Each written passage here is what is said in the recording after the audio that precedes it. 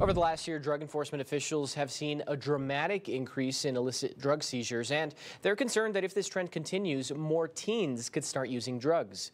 Good morning, El Paso's Brianna Chavez joining us live with what the DEA wants you to know. Good morning. Good morning. Well, last year I spoke with Carlos Briano. He's a spokesperson for the DEA El Paso division, and he told me cartels were targeting teens online and even lacing fentanyl and other drugs. He says that trend, unfortunately, is not slowing down. Now, take a look at these numbers behind me that were just updated last week. These are all courtesy of the DEA, and these are the number of seizures here in El Paso alone. So you can see a spike from 2020 to 2021, especially in fentanyl, and we're already nearing the numbers that we saw last year, and it's only May.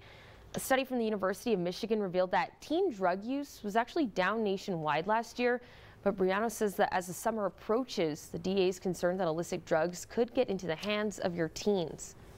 And so we want to make sure that parents have open, honest conversations with their kids about the dangers. Because when you and I were their age, experimentation with drugs could lead to, at worst, a night at the hospital. But now experimentation can actually kill. And there are tons of resources out there that can help you start the conversation with your teen about using drugs.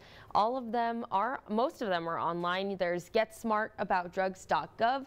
That website is specifically targeted for parents, and there's also JustThinkTwice.gov, which is targeted for teens. Hillary? All right, thank you so much for that great information.